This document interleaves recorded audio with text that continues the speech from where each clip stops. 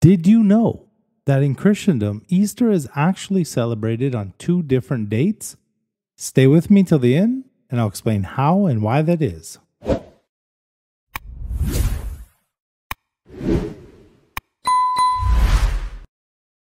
Welcome to Typology and Prophecy. My name is Kyle.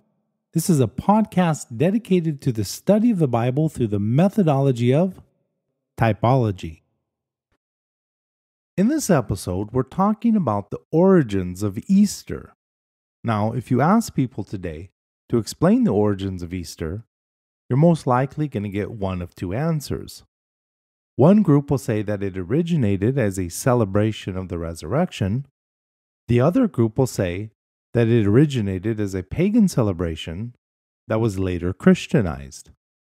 Now, if we're talking about what Easter is today, there is likely an element of truth in either one of these answers. However, if we are strictly talking about its origins, then neither of these answers are correct. Let me read to you the origin story for what is today celebrated as Easter. Now the Lord spoke to Moses and Aaron in the land of Egypt, saying, "This month shall be your beginning of months. It shall be the first month of the year to you. Speak to all the congregation of Israel, saying, On the 10th of this month, every man shall take for himself a lamb, according to the house of his father, a lamb for a household." Verse 5. Your lamb shall be without blemish, a male of the first year. You may take it from the sheep or from the goats. Now you shall keep it until the 14th day of the same month. Then the whole assembly of the congregation of Israel shall kill it at twilight. And they shall take some of the blood and put it on the two doorposts and on the lintel of the houses where they eat it. Then they shall eat the flesh on that night, roasted in fire with unleavened bread, and with bitter herbs they shall eat it. And thus you shall eat it with a belt on your waist, your sandals on your feet, and your staff in your hand. You shall eat it in haste. It is the Lord's Passover. Yes, that's right. Passover, the feast instituted in Egypt the night before they left. This is the origins of what is today celebrated as Easter. And to state the obvious, Passover is neither pagan nor a celebration of the resurrection. Now, the reason this connection is not so obvious for those of us who are English speakers is because of the word Easter itself. If you listen to those who argue that Easter is a celebration that originated in paganism, typically one of the points that they will make is to point out the etymology of the word and show how it is derived from Germanic and Old English words that are associated with the spring or the celebration of the goddess of the spring.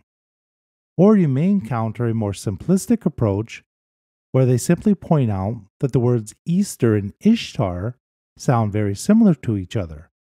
Of course, Ishtar is the pagan goddess of fertility. So there you have it, the smoking gun proving the pagan origins of Easter. However, the problem with this approach is that no one in the early church spoke English, which means that nothing, not a single point, fact or fiction, regarding the etymology of the English word Easter tells us anything about what the early church was celebrating.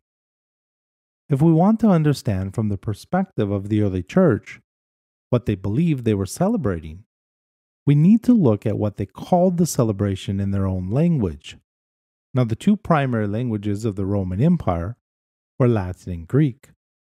In Latin and Greek, the Christian celebration we call Easter was, and still is, called Pascha, which is a derivative of the Aramaic and Hebrew words for Passover. In other words, if we were to refer to it in English, the same way that the early church did in Latin and Greek, we would call the annual celebration Passover rather than Easter. Now, I agree that Easter does sound very paganish, but Passover does not.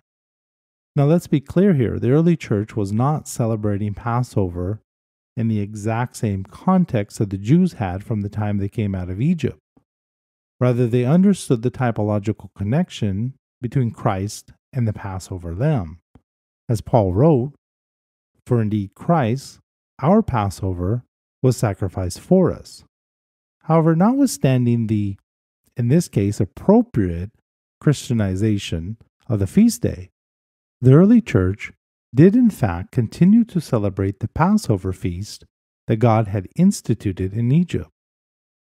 Now, I mentioned in the opening that today there are two Easters, or shall we say, two Passovers that are celebrated in Christendom.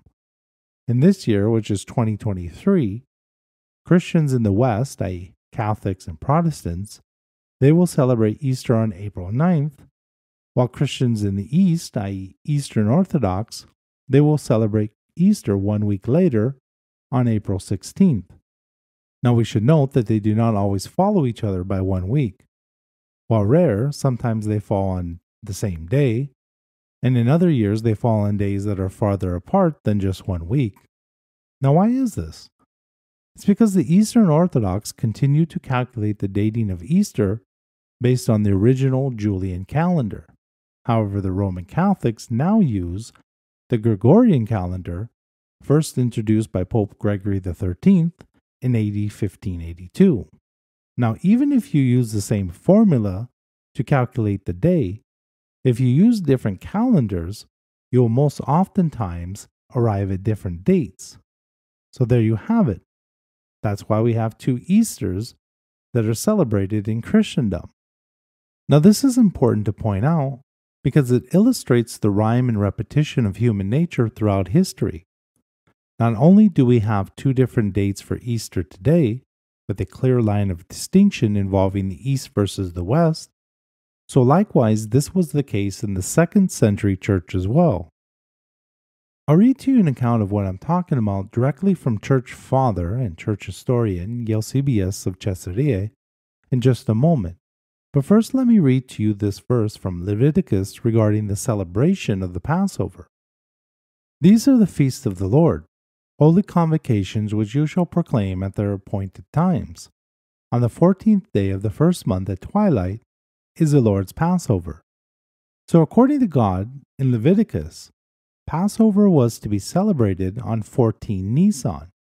No, this is not a reference to the Japanese car, rather it is the name of the first month of the Jewish calendar, which, mind you, was a lunar calendar, not the solar calendar that the Romans used. We'll be reading from 340 AD, Church History, Book 5, Chapter 23, under the subtitle, "The Question Then Agitated Concerning the Passover." We read, "A question of no small importance arose at that time." This would be at the time of Pope Victor I, AD 190.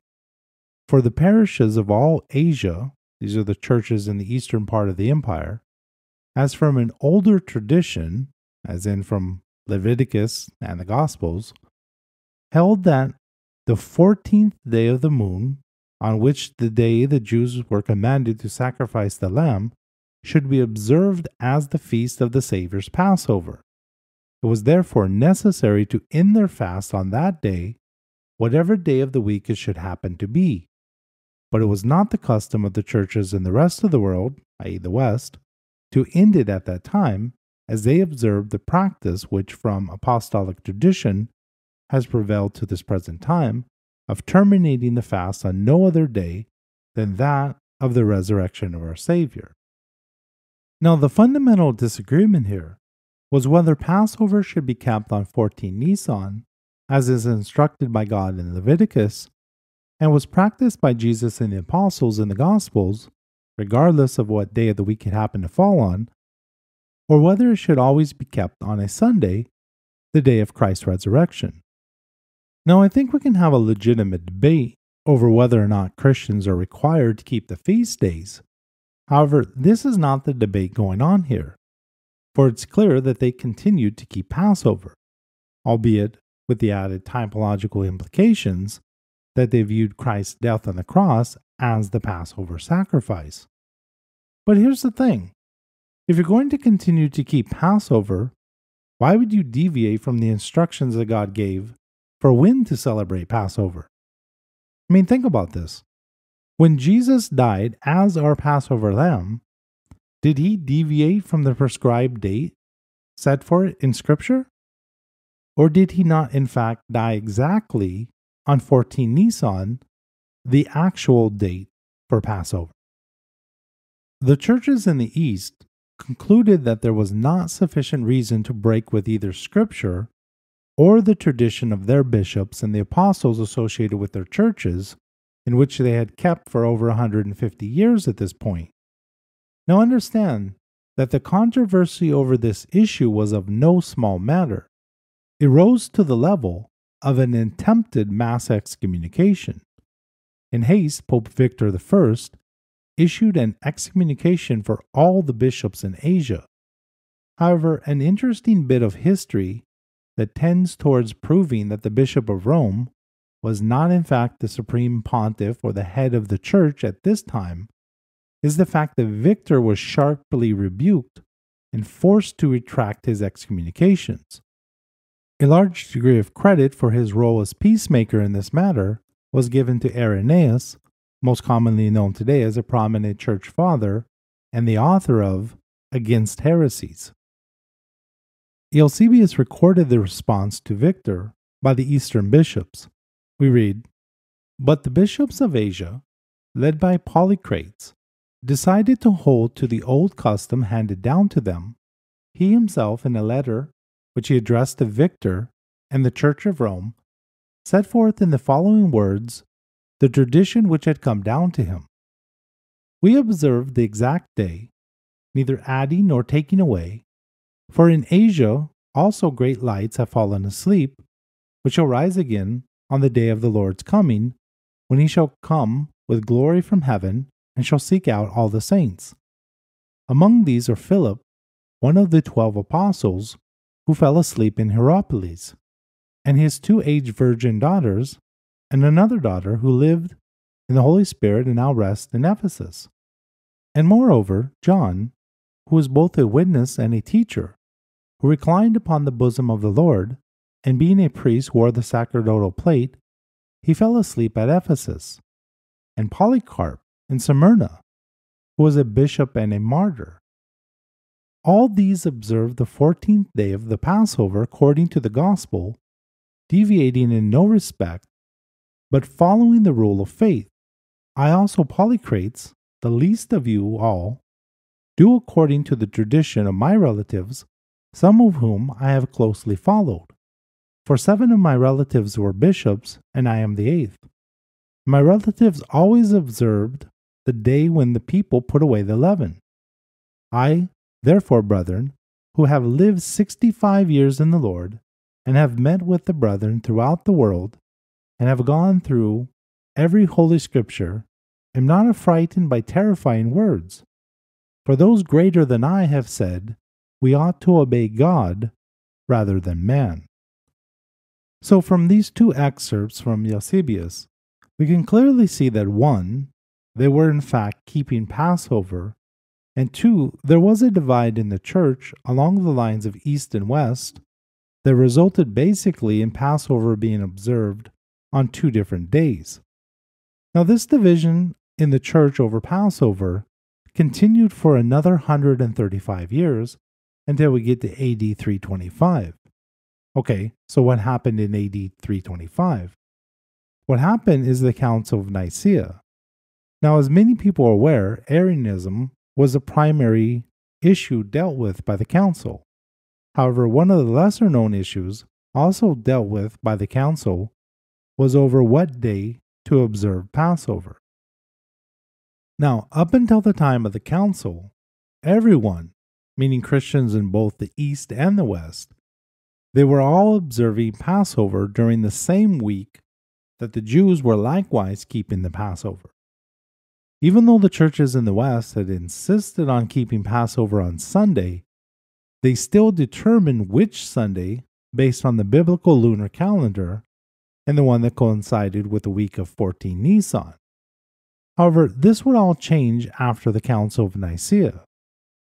The council not only sided with the churches in the West, in that they mandated universal observance of Passover on Sunday, they took it a step further and also changed the calendar used to determine which Sunday. They dropped the biblical lunar calendar, the one that the Jews used to calculate Passover, to the solar one that the Romans followed. Now, because of the calendar change, necessity arose, and they either invented or perhaps they simply borrowed from paganism. Either way, they implemented a new method for calculating the day in which to observe this new Passover. If anyone wants to charge Easter with having roots in paganism, this would actually be an appropriate place to start. Now, of course, because Jesus did in fact raise from the dead on Sunday morning, this at least on the surface appears to support the claim that the annual event we call Easter is a celebration of the resurrection. However, we are talking today about the origins of Easter, not what it is today. Therefore, with regards to this claim that Easter is a celebration of the resurrection, we need to remember three things. One, the early church, and this is not debatable, they were celebrating Passover. That's literally what they called it in their own language. Even today, if you go to a Latin or Greek-speaking country, their name for Easter in their own language is Passover, which is the day that Jesus died, not the day that he rose from the dead. Now, number two, the day of Christ's resurrection, which fulfilled the Feast of First Fruits, not Passover, mind you, nonetheless, it still happened during the same week as Passover, which is to say that even if you wanted to celebrate the resurrection of Christ, for one, you should call it the Feast of First Fruits, not Passover. But two, why would you separate it from 14 Nisan, the actual day of Passover, or from the lunar calendar used to determine the date of Passover? Now, granted, this year, Passover and Easter fall in the same week, but this is not always the case. When you use the solar calendar versus a lunar calendar, there are times when they fall as far as a month apart. Now, three, for nearly 300 years, and let's put that into perspective here, America is only 247 years old. So for nearly 50 years longer than America has been a country, half the Christian world continued to celebrate Passover, the event of Christ's death, on the biblical date of 14 Nisan. So for the first 300-ish years of the church, and that's a long time, mind you, there was not universal agreement, nor the universal practice of celebrating the resurrection of Christ on an annual basis. Rather, what they were celebrating was Passover, the event of Christ's death. So what do you think? Was the ancient church right in making these changes? If God specifically states the date we should observe something, does the church have the authority to change the date of said observation? Leave me a comment down below and let me know what you think. Well, that will do it for today's episode of Typology and Prophecy. If you watched to the end, you are super awesome. If you were blessed, please smash that like button and consider purchasing one or both of my books. They're available on Amazon. Links are in the description and pinned comment below. Thank you so much for joining me today, and God bless.